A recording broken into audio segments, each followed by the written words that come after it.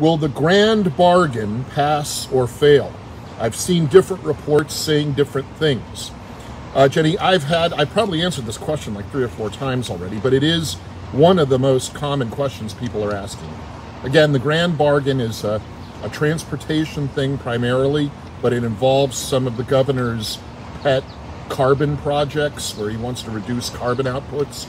And what they've done is they've linked together, the governor and his supporters have linked together 4 different bills, and maybe 5, depending how you count it, and basically said for all of these to pass, they all have to pass. For any one to pass, they all have to pass. And that, Jenny, tactically, politically, may have been a mistake, because they've been able to push through a couple of the pieces of this grand bargain package, but not all of it. And since there's language in each of the pieces inserted by amendment usually, that if A passes but B, C, and D aren't all passed, then A doesn't take effect, they've essentially linked them too heavily together, too closely together, and it doesn't look like all the pieces are going to pass through. So none of them will take effect, even though a couple of the pieces have actually passed and will go to the governor's desk. But they won't be effective until the other pieces also pass.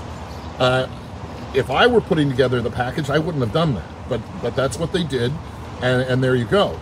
So I think what it is the governor will claim victory, signing a couple of pieces of this package into law, even though they don't take effect. They're basically kind of frozen until the other pieces get passed.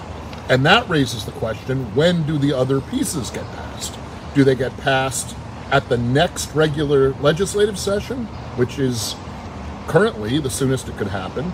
Or does the governor call a special session of the legislature to focus on passing those other pieces of his low-carbon green economy deal?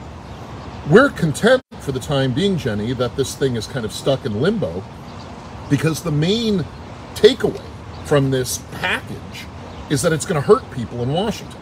It's going to raise the cost of gasoline and diesel fuel at the pump by at least 60 cents a gallon, and maybe $1 or more.